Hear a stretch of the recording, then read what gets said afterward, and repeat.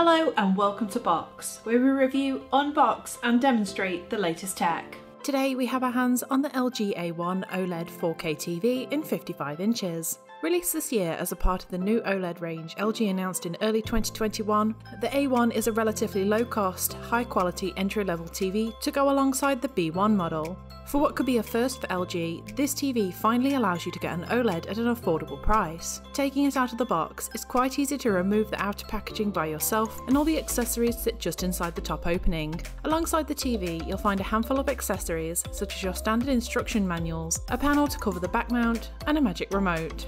The 2021 LG Gallery range are all designed to look great mounted on a wall using the VESA mount, but the A1 and B1 do both come with stands to give the option of placing the TV on a unit. As opposed to the single centre stand on the B1 model, the A1 stand comes as two separate legs that support the TV on the far edges. With the 6 screws provided, lay the TV face down on a covered surface to secure the legs onto the corresponding A and B points. Of course, this stand is not as luxurious as the B1 stand, but it doesn't take anything away from the overall look of the TV and does leave some space open for a soundbar.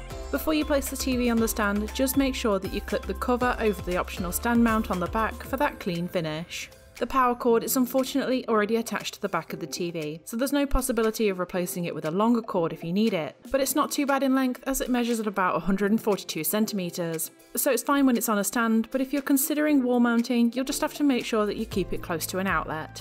Moving around the back, it's pretty clean with an array of ports on the right side and minimal vents. Though the screen is ridiculously thin, it does hold a sizable box on the back for all of the ports and vents, making it not as streamlined as some of the thin models on the market. For stand mounting though, it's not really an issue as it gives a bit of stability and still looks brilliant from the front. In terms of ports, we have a LAN, aerial connection, optical digital audio and 3.5mm headphone port. We have 2 USB ports, 3 2.0 HDMI ports and 1 common interface. I do like how the HDMI and USB ports are positioned along the side for easy access when it's against the wall, though you would have thought when plugging it into the side it can lead to messy wires, so it's best to utilise the cable tidy provided to keep in line with the minimal design. The setup stage can be quite a lengthy process with modern TVs, especially when connecting all of your devices and logging into accounts, but out of the gate you get to set up the magic remote. Now this is a pretty innovative piece of tech, allowing you to use the remote as a pointer to navigate screens as easily as opposed to pressing a series of buttons. From here you can choose to activate some of the AI functions that adapt the picture and sound for greater clarity, as demonstrated here.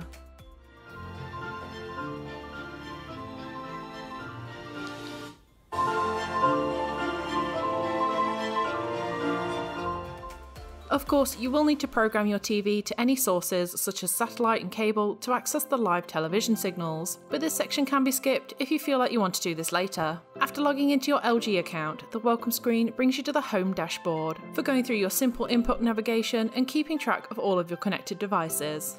I did find that the inclusion of the magic remote is really helpful when it comes to navigating quick menus. It also has built-in buttons for the most popular streaming services such as Netflix and Disney+, which lets me move directly to the app with just a press of a button. The menu system is quite easy to move around, listing all of the apps and settings before moving down into displaying the most recent shows from each popular streaming service in this great visual tile system. So taking a look at display quality, we have a 4K OLED screen with a 3840 by 2160 resolution and full HDR capabilities. It takes that next level crystal clear picture using LG's signature self-lit pixels compared to the usual LED backlit tech, and because of the OLED technology you also benefit from that fantastic ultra-thin display. Even though it's an entry-level TV, the A1 is one step ahead of the competition by offering that 4th gen AI Alpha 7 processor that analyses the type of content you watch before optimizing the settings for the best picture quality.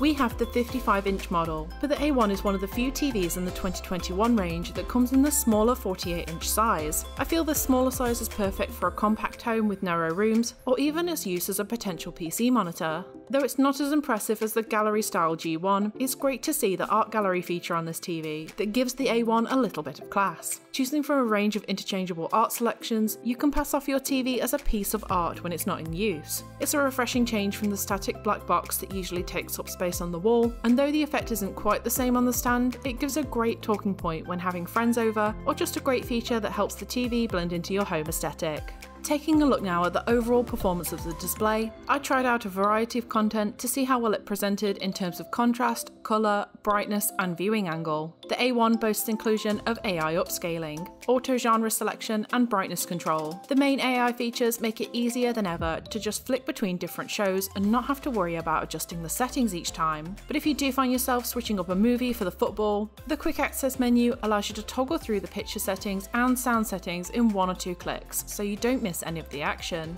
One of the benefits of having an OLED is the self-lit pixels, giving out individual points of colour matching and perfect contrast points, all mixed in with that adaptive smart technology for a superior picture. So playing the latest TV shows in an evenly lit bright room, it worked perfectly well. The picture was incredibly sharp and truly lived up to the OLED name with those deep blacks. I felt the vibrant colours even stood out in a bright room, and I could comfortably see what was happening even in those slightly gloomier scenes of a show. Looking at the screen from a sharper angle, I could see the whole image with no distortion. I did get a little glare from natural light, but it was nice to know that if I sat at an angle, I could still see a clear, complete picture.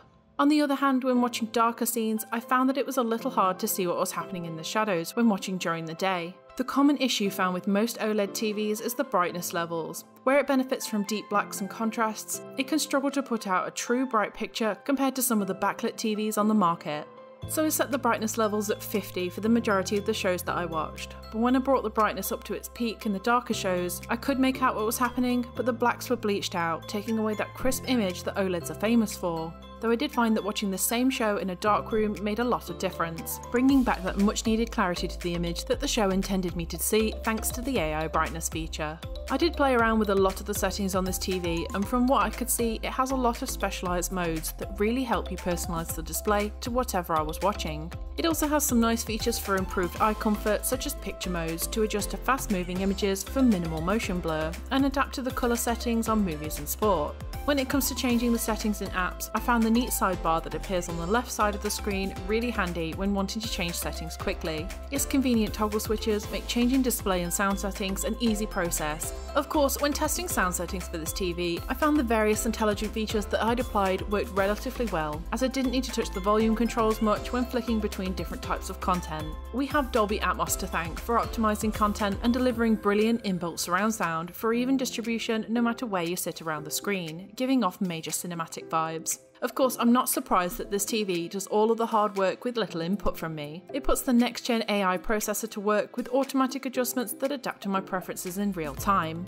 Finally, we tried the Xbox Series X out to see how it copes with next-gen gaming. I found the picture quality looks sharp, and it was no surprise that the colour and contrast remain balanced throughout. The A1 does come with a game optimizer feature that toggles all of the game-related features on and off to suit your needs. Though it's hard to see at a glance, it does give that slight improvements to game response and syncing over long periods of time, working more than your average TV to make gameplay just that little bit smoother. The A1 unfortunately doesn't come with some of the much needed gaming features such as FreeSync and 2.1 HDMI, but even though it doesn't support some of the most sought after gaming features for the latest consoles, this console still ran pretty well, and it's good to see the extra effort put into this TV to help improve every way that you want to use it.